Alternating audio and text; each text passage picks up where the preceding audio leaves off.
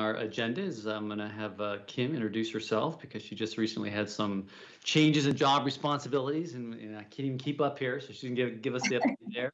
And then we're going to talk about adoption aptitude. There's going to be polling here, and we'll leave some time for Q&A as well. So Kim, let me just have you introduce yourself to the audience and what you're responsible for at DocuSign. Sure, and thanks, first of all, for having me. I'm Group Vice President for Customer Success Americas, which includes really all of your success functions that are involved in helping customers really achieve value. I also lead globally the focus around adoption and enablement in terms of how do we ensure globally that all of our services and success teams are consistent in terms of the types of adoption programs we put forward. Perfect. Awesome. And I think most importantly is the fact that you have a daughter graduating from college this year. I think that's the most important fact. Yeah, that's true too. Yes, Friday. So let's get into it. I'm going to put a couple slides on the table here just to set it up for the audience. And so on Monday in the opening keynote, we talked about these attributes of the have and the have-nots. And today we're going to double click into adoption aptitude. And adoption is something that at TSIA we have been talking about for years. And really, it's the proverbial win-win, right? If you can help a customer successfully adopt and effectively adopt your technology, they're obviously going to spend more money with you, they're going to renew, but they're going to get the business outcomes that they're hoping to get by buying your technology.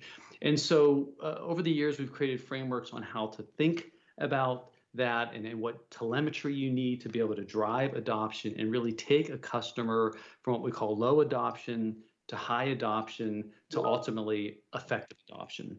And we have a whole thread of research around the type of telemetry that you use to start driving outcomes, et cetera, et cetera. So if you're not familiar with this framing, I really encourage you to go, click into that body of research that's already out there.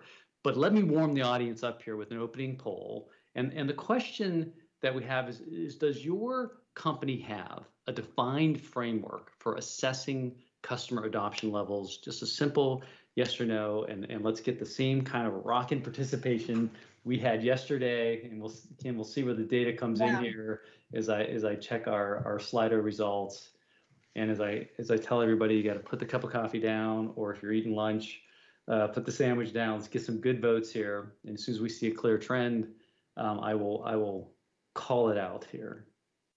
Okay, we need more. There we go. More data. Ooh, the trend is shifting rapidly. Whoa! This is a big swing. Okay, now it's going back to this is a horse race we have going here. So majority are saying no. It's settling right around 60-40-ish. 60% of the respondents saying no, they do not have a formal adoption framework. About 40% saying yes. And I think we're pretty stable there. So Kim, let me ask you this question. Before we delve into specific capabilities on adoption, aptitude, what are some of the distinct opportunities and challenges DocuSign faces on this topic? Because you have companies that range in size from literally one employee up to folks that have tens of thousands of employees. So what are some of the challenges there? Well, I think, first of all, as a customer-first company, DocuSign's looking at how do we ensure that there is really something for every customer, whether, to your point, it's one customer or it's a Fortune 50 company or public sector entity with thousands and thousands of customers. And I think what we've learned is, there is no one size. We first need to think about really what are the characteristics and profiles of our customers in different segments. And then we took some time to figure out what do they need and how do we do that really at scale so that we do provide something for everyone that's meaningful. We do that in a way that's scalable, but also that it's meaningful in terms of whether you're a one person or a 50,000 person company, we've provided you with a level of services and capabilities that allow you to achieve the value you're looking for from DocuSign. So the challenge is, getting that segmented, getting that organized, and getting that implemented and executed across all of those different customer segments. And the opportunity is for us to do that. And I'll talk more about this. Try it, test it, and continue to iterate as we get smarter about all of these different customer segments. But it's possible. To your point, we have hundreds of thousands of customers, and our ability to get them all to adopt it is a challenge, but it's a really great opportunity. And we've seen some amazing results in some of the things that we've done, which we'll talk more about. Yeah, and I think what's interesting, yesterday we talked about the fact this blurring of B2B and B2C worlds, and there's a lot of tactics in B2C in terms of helping customers adopt technology that really B2B companies could learn from. And I think as we talk today here, you're in a unique position because in some ways you have that entire spectrum. You're not just dealing with massive enterprises, you're dealing with folks that behave more like consumers. So the first capability that you and I talked beforehand that we wanted to talk about was how important it is to have a well-defined customer engagement lifecycle. So let's do another quick poll here. So we know that it is not a majority practice for people to have a clear adoption framework in general, but does your company have a documented customer lifecycle that is actively leveraged by customer-facing employees? So let's see where people are on that. And we'll see how the data comes in here on customer engagement lifecycle. Starting out encouraging, I can tell you this is a little bit better than last time, but we had a big swing last time, so we don't know how this is the dust is gonna settle here. We're gonna find out. Oh, the gap is closing.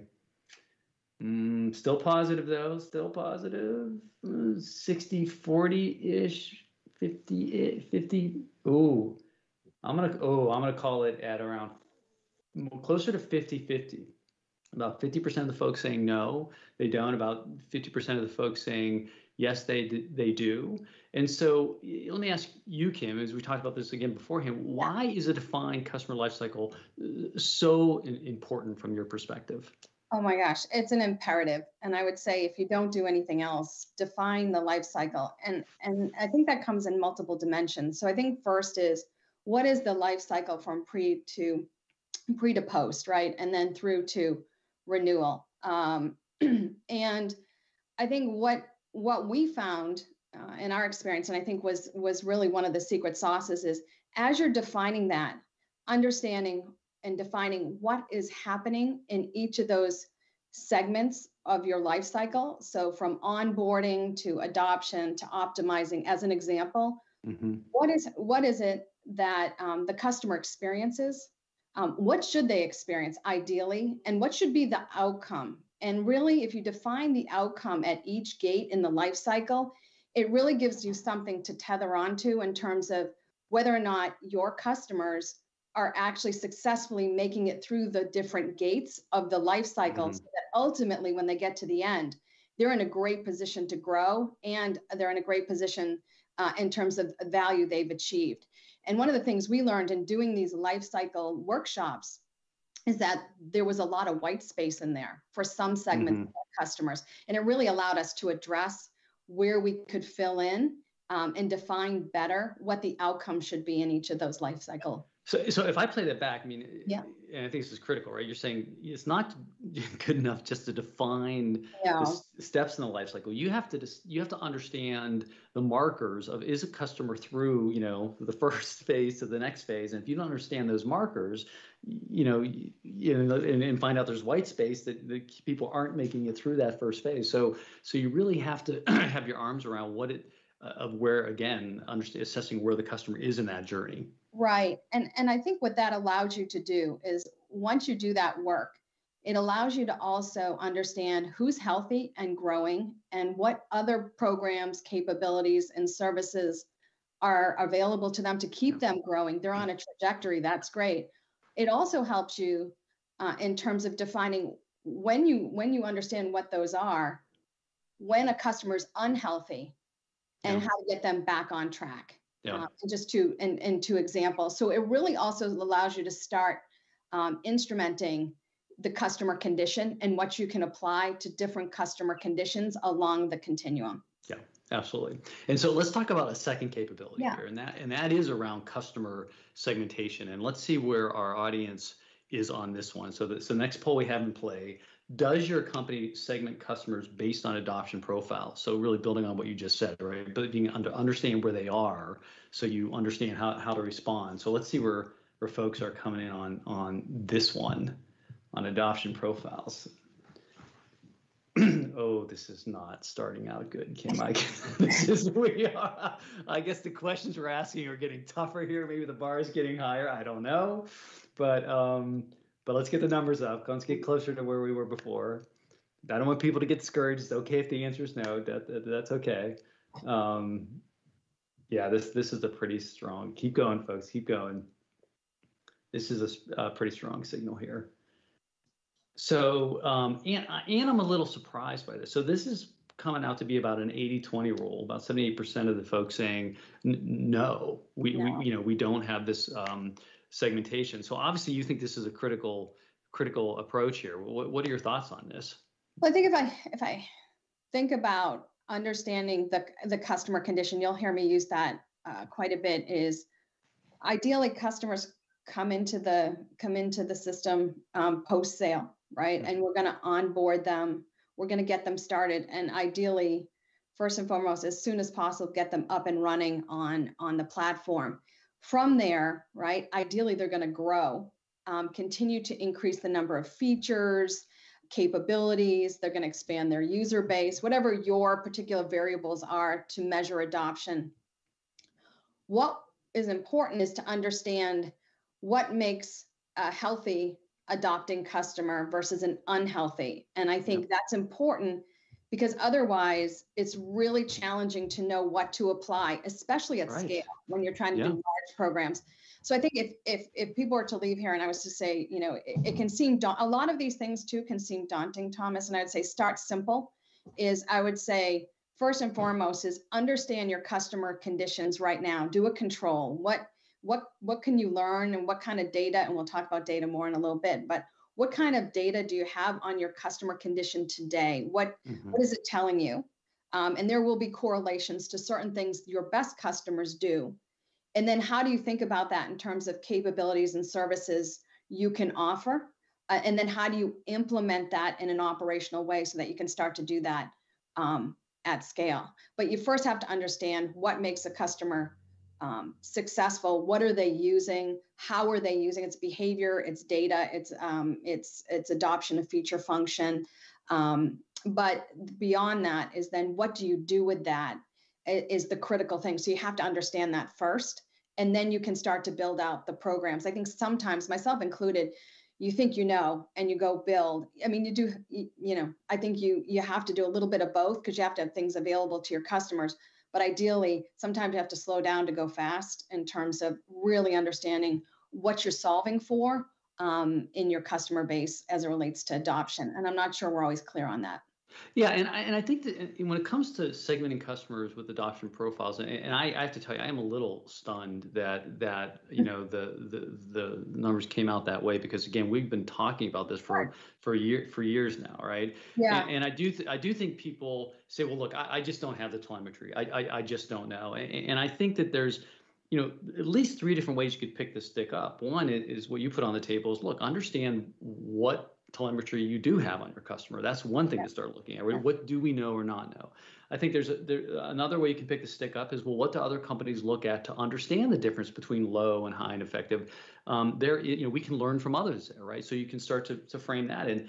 And I think the third is just, I think all of us, if we sat down with our best service people and our best sales people, our best account facing people, product people as well, you could say, well, what does a highly adopted, healthy customer look like, right? What are those attributes? And you could start to frame that in and start to say, well, gosh, we probably already know at a rough level, we could start segmenting. Well, these customers are pretty healthy. We know this, and these are not, right? But just that base level of segmentation allows you to start approaching those customers differently.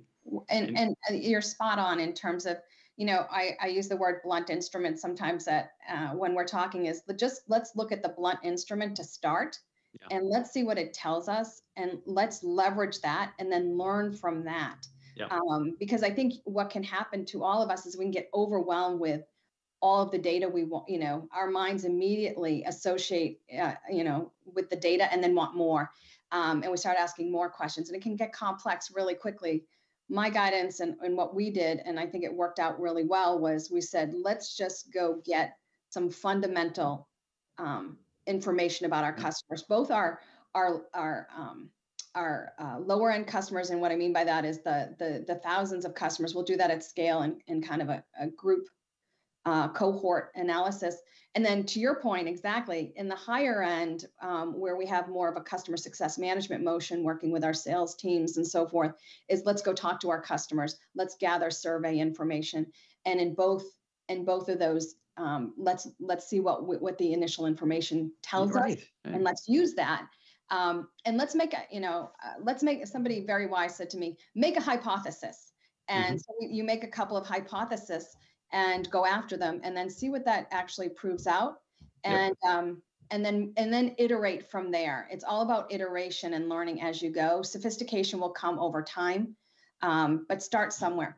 Yeah, absolutely, and it's important to do this segmentation and these adoption profiles, because it comes to this next polling question, which is, does your company have different documented adoption playbooks for different sized customers, and really, not only size customers, but ultimately, customers that are in different places in the adoption journey? Because, I think this can't be a blunt instrument, right? You can't basically say, look, we're going to go work on adoption on everybody the same way, right? Because they're in very different places. I mean, and some folks are already highly adopted and they're pretty self-sufficient, others are not. And so, you will not use your finite, precious resources wisely if you don't, have that segmentation and then adjust the approach based on where these customers are coming out. So this data, not surprisingly, based on the previous poll, is coming pretty close. It's about now 70-30. So a little bit better here, but about 73% of the folks saying no, they don't have different adoption playbooks for different size customers. About 30% saying yes. So tell me how you approach this in terms of, your really complex customers versus maybe simple, or, customers that are struggling. What's your philosophy there? Right. So as part of the research we did, which we were just talking about, was we learned a lot about our customers, those that were doing extraordinarily well and those that were not, and for various reasons. And we started to put together playbooks that our teams could use, that would allow them to really put forward the right set of options, whether it be relationships, a relationship playbook. So we don't have broad or senior relationships in the company, and that's a critical success factor, as an example. And so what is the process and what's the playbook for that? Just as an example. Another might be they're only using minimal features. It's not a really sticky use case. How do we get them evolved and using more? There's a business case for it. They just don't seem ready. What could I do? And there's a playbook for how to help customers, recommendations, programs that, as an example, a CSM could use to work with that customer. At the scale end of that, we look at cohorts and we look at conditions in the cohorts, and then our team applies different online programs. It's really an omni-channel. It's a combination of outreach through emails, and it's web, and it's community, and it's really trying to take customers through the different channels that are available in self-service based on their conditions. And so we've got behavioral and data, feature data, usage data, and we use that to apply to the playbooks or the processes we take our at scale through. And those are much more automated, of course. Yeah. I mean, this concept of really running the right play at the right time with the customer is a critical concept, because again, I mean, what I see, and we have this concept now of dynamic engagement models, right? So, and let's take this scale, right? Let's go to your large customers, strategic customers. Even within those customers, it can't be a blunt instrument, right? Because you may have a large customer that, again, is doing very well, They're very, they're doing all the right use cases, et cetera, et cetera. Do you need to, to be all over them? No, but you may have another large customer That's right. who, like you said, there's some critical use cases they could be getting a lot more business value from. They're not on. You might say, look, I'm going to get a CSM, and maybe I need, more of a technical person involved, and we're going to really go love on that customer and help them understand the value here. And so, but again, if you don't have the understanding of where the customer is, and you don't realize I should be running different plays based on where they are, then it's just this blunt instrument. I'm a CSM. I have 8 accounts or 10 accounts or 50 accounts, and I'm just kind of going through and running my standard touch points with them. That's an okay model. It's not an optimized model. Right. And I think with the playbook, what we've learned about the playbook is it's a map, and it provides directionally. Here are things we know when we see these conditions have proven out, the efficacy of the things we applied when we saw these conditions. And as a professional CSM who knows your customer, understands the environment and the situation, you're going to apply your secret sauce to that. So it's really in the high end, a combination of providing directionally, here are things we know are working. Here's the plan or the map that you can use to walk the success track with your customer. And also, you've got so much experience, and other customers apply that with it. And the combination of the two really is that secret sauce. Yep, absolutely. So let's move on to another critical capability here related to adoption attitude, and that is this relationship between customer success and the product team. This really what needs to be a virtuous cycle, right? So let's ask folks, how would you rate the handshake between your customer success teams and your product teams? Poor, fair, or awesome? And so let's see where folks come in on this one. Okay, but boy, people jumped on this one. I think people wanted to really click in on this. All right, hit the clicker, folks. Let's get some more in on this. Though it's this is not surprising in a sense. So most folks are coming in, about 56% of the folks, 57 saying fair. So that's good. But less, 4% are saying awesome. 4% are saying 5% now that we've really got this super tight relationship. So it's sort of meh. In terms of the handshake, right? So tell me, your perspective again on how important this is, and how can you make this better?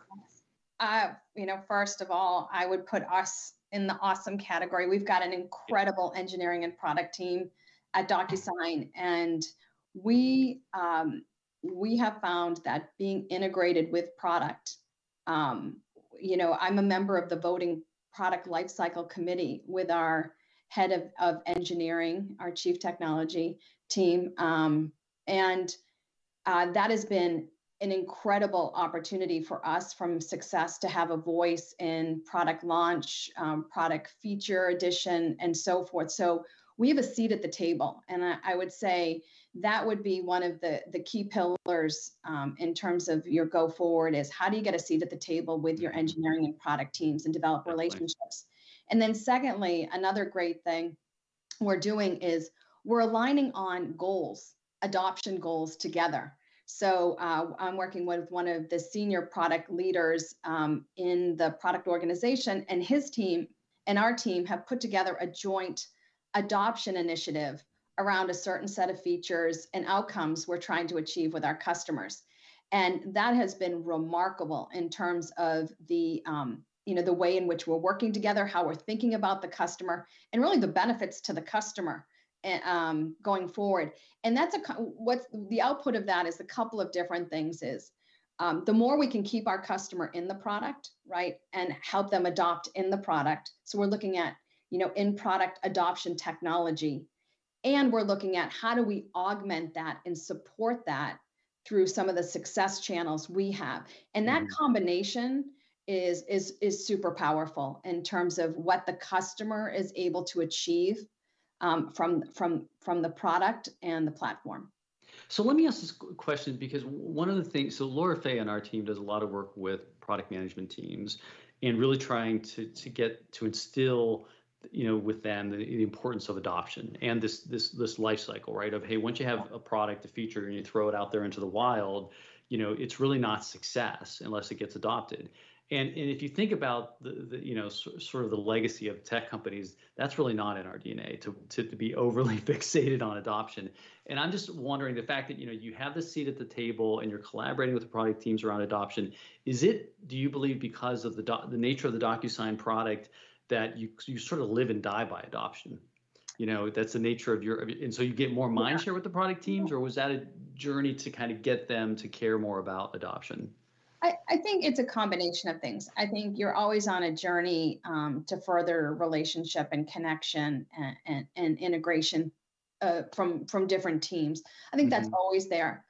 I think I'm just going to put a plug in. I think we have an incredible product and engineering organization who really got it from the time I joined, which was adoption, feature adoption. So you didn't have to go climb that hill with them. Not really. I think where we evolved was really the cadence around engagement and formalizing that. So it's one thing to say, I'm going to go to some product meetings and I'm going to give customer successes feedback, or I'm going to do a listening session with some customer success managers and some professional services members.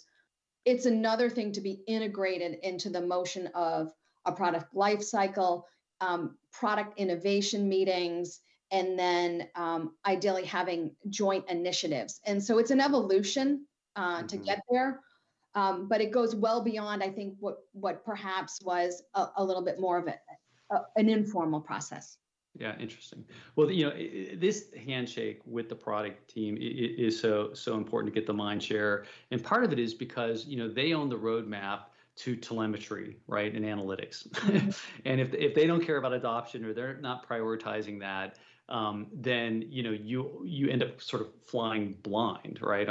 Trying to really drive the adoption. So the next poll here, let's see, how would you describe your customer analytic capabilities, right? No meaningful customer telemetry, some customer telemetry, but nascent analytics, or we really leverage advanced customer analytics. Let's see where folks are coming in on this one here. And again, I have seen that it's hard to really make customer telemetry and analytics sing if you don't have the product team really motivated for that as well. That really is a true partnership that has to occur. Here's good news.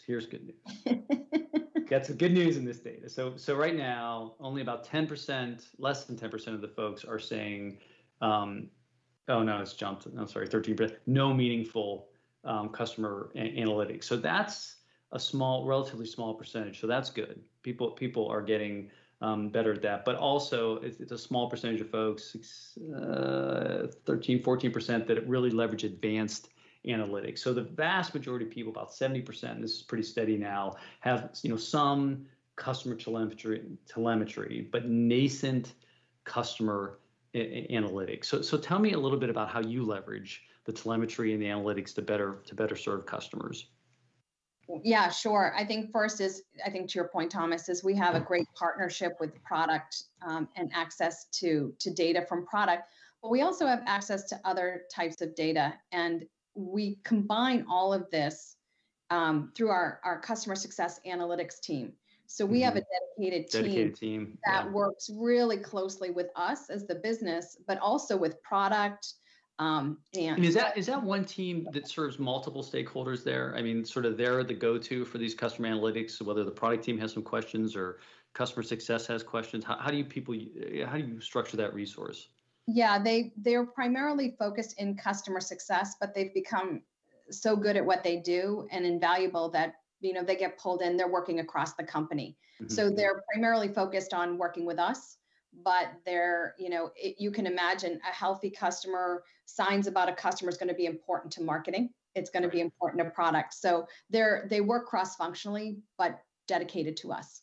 Well, and the reason I just ask that is our belief is there needs to be one source of truth, right, around these customer analytics. And if you have every department, like there's obviously things that are specific to marketing analytics, but if marketing's like, I'm going to go figure out customer analytics, and product team says, I'm going to go figure out customer analytics, and customer success says the same thing, and it's like, well, wait, it's duplicating resources, but then you start to get into this, well, what's the data really saying? Where's the source of truth? 100%. And we've got, to that point, we've got collective teams. We have marketing, product, and success working together on customer insights together. Yeah. And we leverage the customer insights in different ways, for different reasons. And so then the success analytics team really takes back, and we leverage that data from our perspective and for our needs. Yeah. Marketing will use it for their needs, right? As well, right. And then there is a convergence, which is really powerful between the different organizations as we look at it holistically as well, and the connective tissue that we all have within the larger organization. Yeah.